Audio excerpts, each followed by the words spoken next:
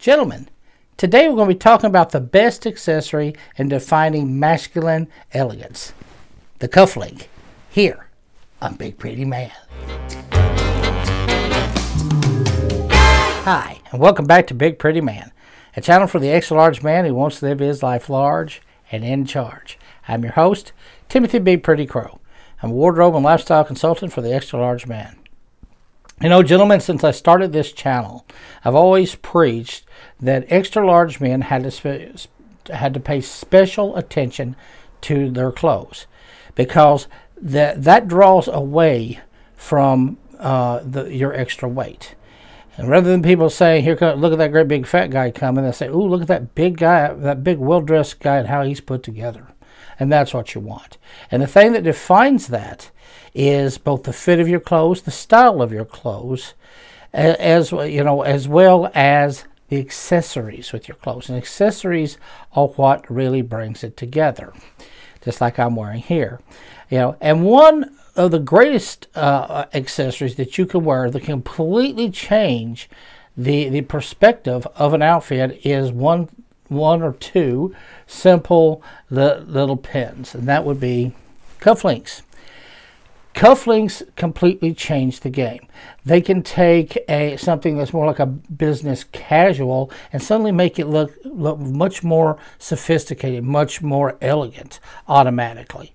But the thing I've noticed is that a lot of men, even in business, even in more formal business wear, don't wear cufflinks. They're going for the barrel cuff. And there's nothing wrong with a barrel cuff. It has its place.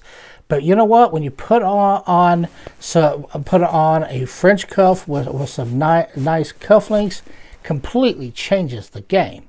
You suddenly, you went from just ordinary suit guy in a suit to you look like James Bond sitting at the gambling table. And that's the type of image you want. It's a very masculine look. It's a very elegant look. It combines elegant and masculine. And it really just makes a huge impression. So, I want to talk about wearing cufflinks because, like I said, I don't see it as much. So let's go over all the aspects about cufflinks and how to wear them. Now let's talk about the history of the cufflink, which I find fascinating. Now, if you go back to medieval Europe, people back then didn't have buttons. They held their clothes together with string, usually through lacing. They laced up the front of their blouses, their shirts. They laced up the bottoms of their pants and the drawstrings on their pants. And then by the 13th century, they started lacing up closing up their sleeves with either ribbons or string. Now by the 17th century, clothing had evolved, and suddenly you had these holes inside in the sleeves, which was a stitched buttonhole, which the French called the bouton de manche, which means sleeve button. And at that point, rather than using the string or ribbons, they started using these metal pins with little chains that went through the back to hold the sleeve together. And these were your first cufflinks. But these were pretty much isolated to royalty and the upper class. And the French at the time had the market on them. However, when King Charles II started wearing them in England, they really took off in England, and that got carried over into the Americas as well as the other colonies. And at that point, the cufflink was seen as the ultimate in elegance. But once again, only the royalty and the upper class and aristocracy could afford them. So they became big-time gifts from royalty to their subjects, and with the aristocracy and with the upper class, they were still, they were made of gold and silver and precious gems, and they were very popular among that upper class.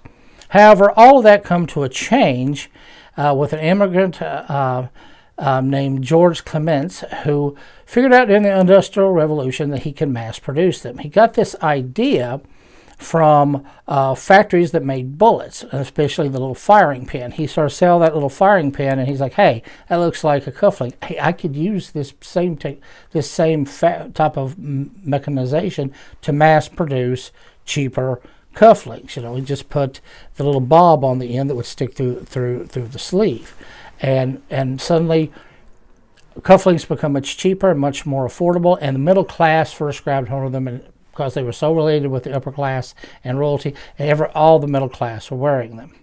And then in 1924, they came up with what's known as the Boyer facet, this small piece right here, by which it goes through the sleeve and pops out like that to hold it in place. This led to less slippage and losing the cufflinks, which is very easy to do with the fat pin ends that would just stick through from before, and that really upped the popularity and took off with cufflinks.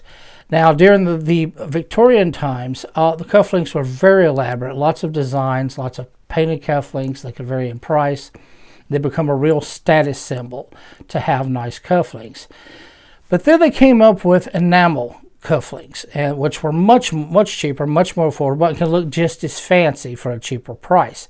You know, and they become the most popular type of cufflink, and in fact they still are. I'm wearing an enamel right now.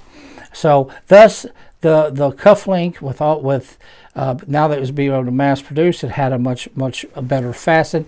The cufflink was here to stay. Now that we've talked about the evolution of the cufflink, let's now talk about how to wear it and when to wear it and what to wear it with. Now, first off, if you're going to wear cufflinks, what you're going to need, of course, is a double sleeve cuff, or what's known as the French cuff, which is what I'm wearing right here. This is a cuff that folds out, and you fold it back over. It has a hole on each side, and you have to feed it through all the way through all four holes and fasten it in the back, and it leaves it. It makes it very secure, and also gives it that distinct look.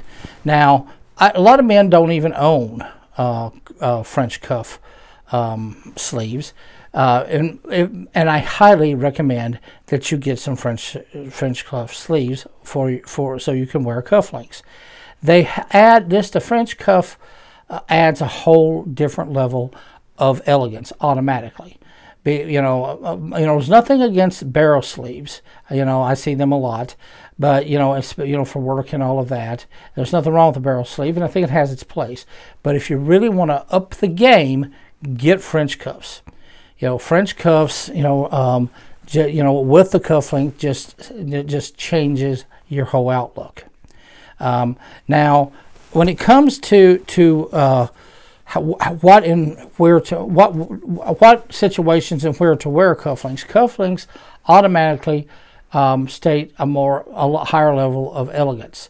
They're a must if you're wearing a tux or morning wear either white or black tie. You have to have cufflinks. You have to have these type of sleeves, the French cuff.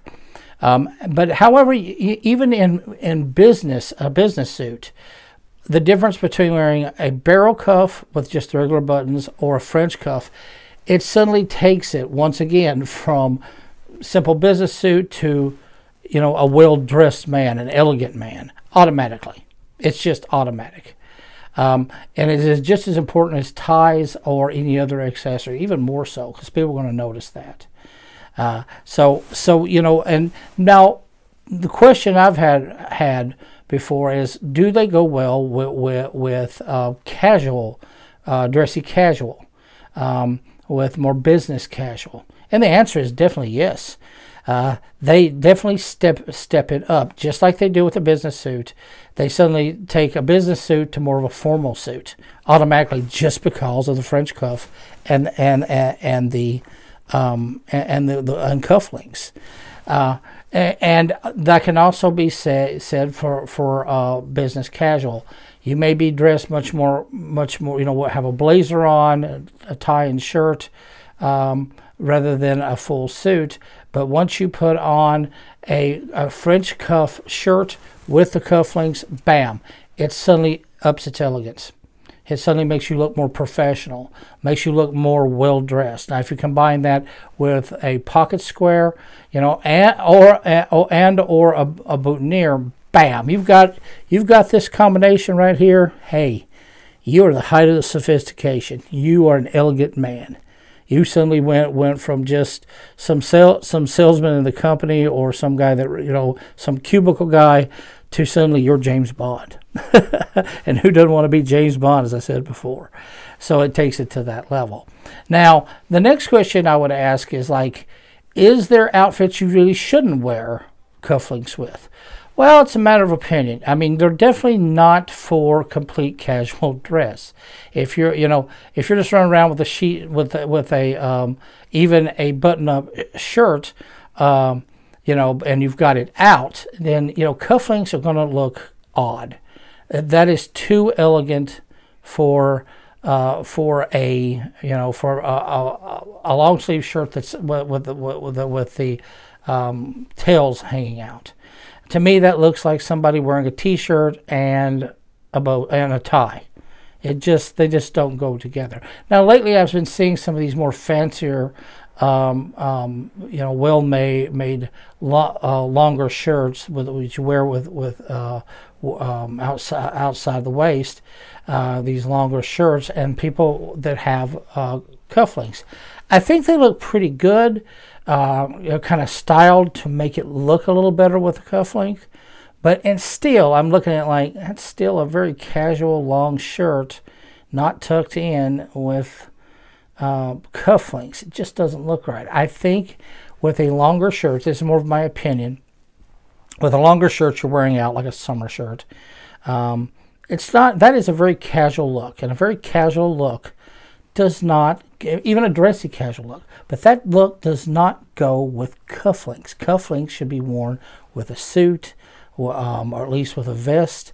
Don't necessarily a cravat or a tie. And even if you take the cravat and tie away, and it's just a waistcoat and a dress shirt, or even just a dress shirt that's tucked inside your pants, that's more what cufflinks are for. And I think that's the limit you go to. It goes from white tie, black tie, business, business casual, and I think that and more dressy casual. And I think it has to end there. When you go completely casual, leave the cufflinks in their box.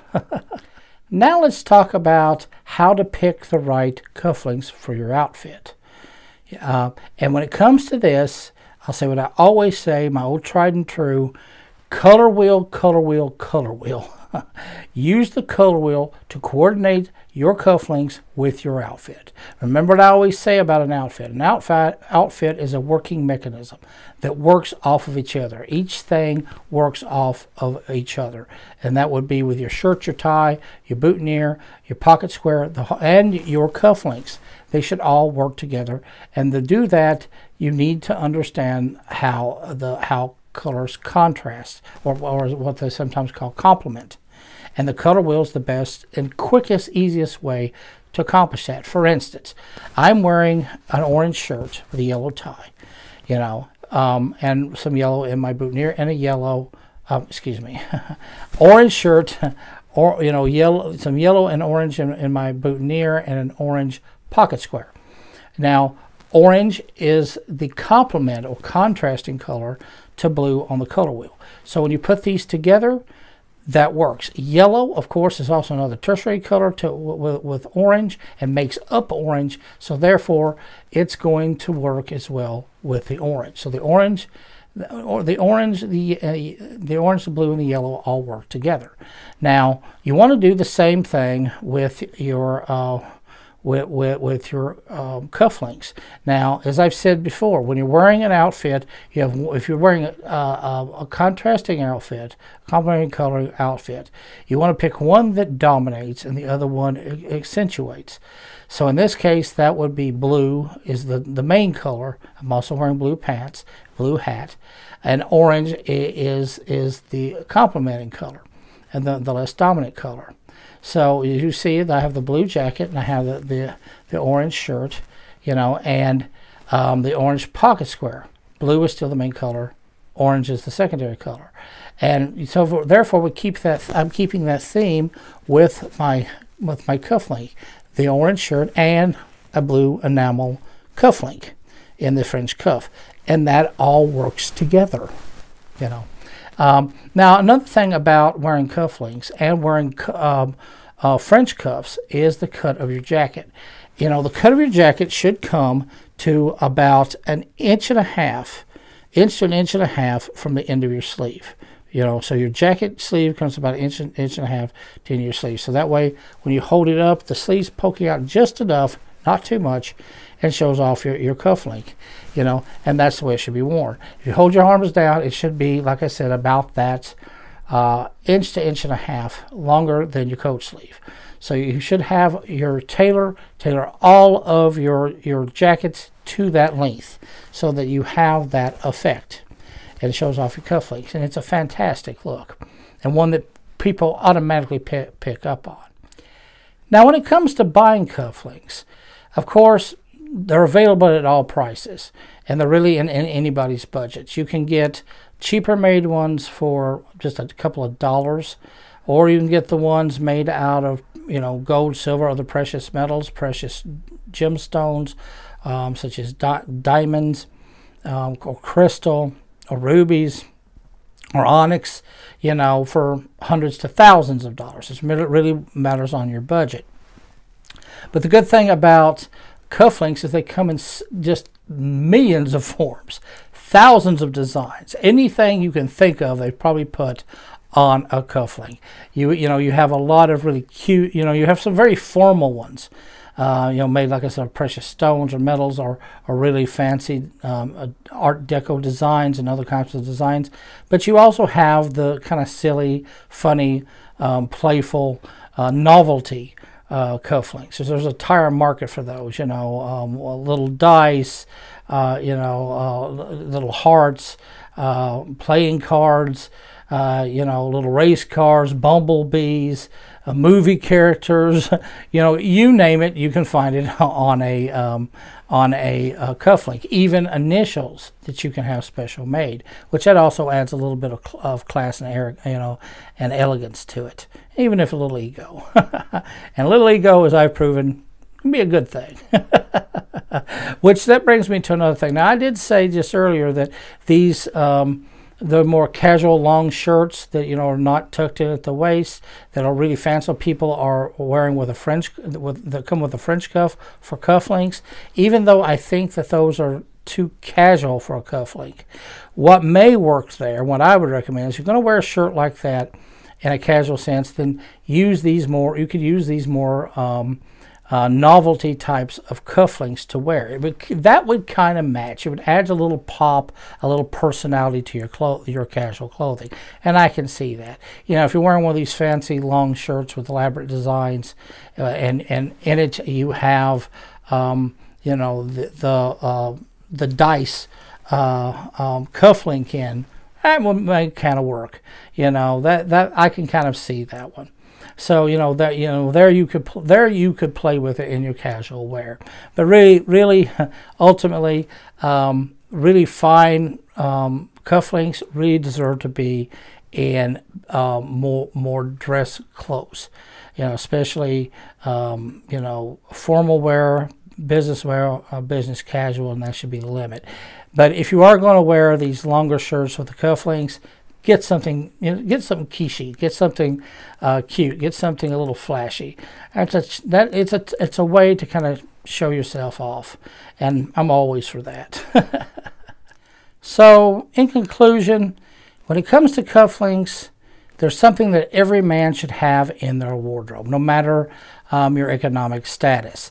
They're very affordable. You can actually get, like I said, you can get a set from Amazon of 12 for about 40 bucks, and that's not a bad deal, and they look nice.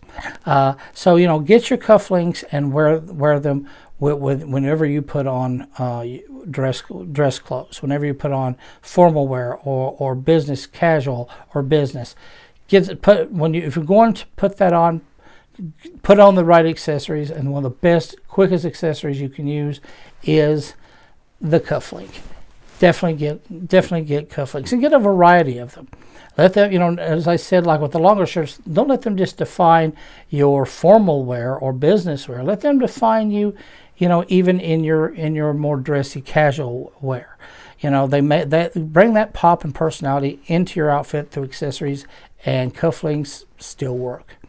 And if you're enjoying this advice that I've been giving, like listening to my big mouth, then please, if you haven't already subscribed, hit this little King Henry head with my pretty face and give me a subscribe. Also, go down and give me a like and leave a comment. Tell me about what you think about cufflinks and the good experiences you've had with them, or the bad experiences. I always love hearing from my subscribers and fans. So put on your best attire, put on your best accessories, put on some really flashy cufflinks. That way, you'll stay pretty.